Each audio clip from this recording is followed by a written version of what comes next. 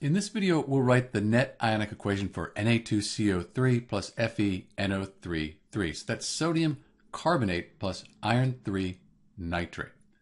Let's see, this one's a bit involved. There's kind of a lot of writing. First thing we need to do is balance the molecular equation. So I'll just write the coefficients here for the molecular equation, and you can watch my video on how to balance this if you're having problems. So this is balanced. Next, we write the state for each substance. So these two, they're going to be aqueous, dissolved in water so they can react. Nitrates, those are usually soluble, so we're going to put an aqueous 2. That should be dissolved in water. For the iron 3 carbonate, they're very slightly soluble. So we'll write S after this. Essentially, this is a solid, so it's going to be insoluble in water. Next, we'll split all the soluble compounds into their ions. This is the complete ionic equation. So on the periodic table, sodium, that's in group 1. It has a 1+ charge, so put a plus up here.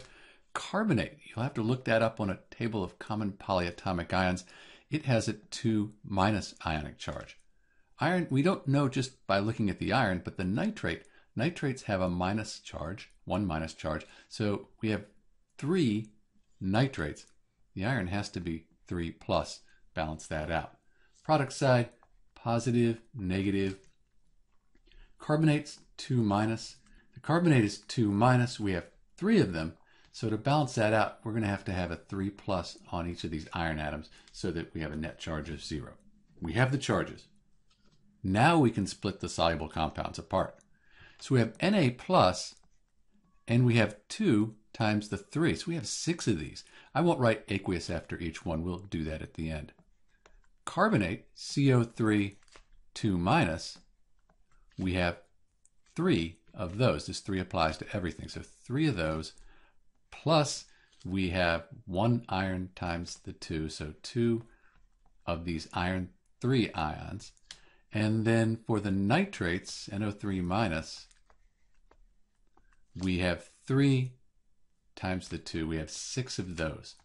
On the product side, we have 1 times 6. So we have 6 Na+ ions, sodium ions, plus we have the nitrate times that, so 6 of the nitrate, NO3- ions, and then we have this iron 3 carbonate over here.